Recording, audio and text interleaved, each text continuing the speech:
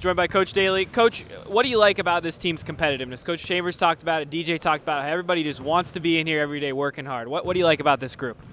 Well, that's it exactly. These guys have a fire in their belly. They work hard on their games all the time, which is great. I mean, you know, they don't just arrive here and say, okay, I made it, I'm not going to go in the gym. They get extra shots, they come in on their own time, they work out, they bring one another with them so they get extra shots, and during drills, they all want to win every drill, so it just increases the intensity of practice. So really.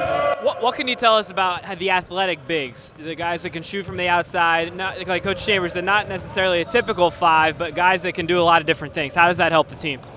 Well, I think you saw it in the last month, last season, of the way we were going to play when we brought Sasha out to 15 feet. You know, we used him in space, and he was really effective. And we have guys with similar skill sets in Donovan and BT and Julian that you can move 15 feet now and put them in short corners, and they can make a jump shot. They can drive a little bit. They can pass over the top. So not your traditional guys sit in the post and take up space. They're going to be able to move.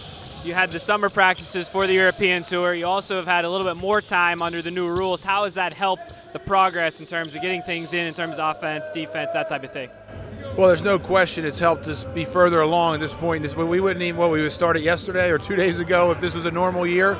So all of that has just led us to be able to put more things in, put them in earlier, and these guys have a better understanding at this early point in the season than they would have in any other year before. So that's good, and now you can just move your learning curve up that much sooner for younger guys.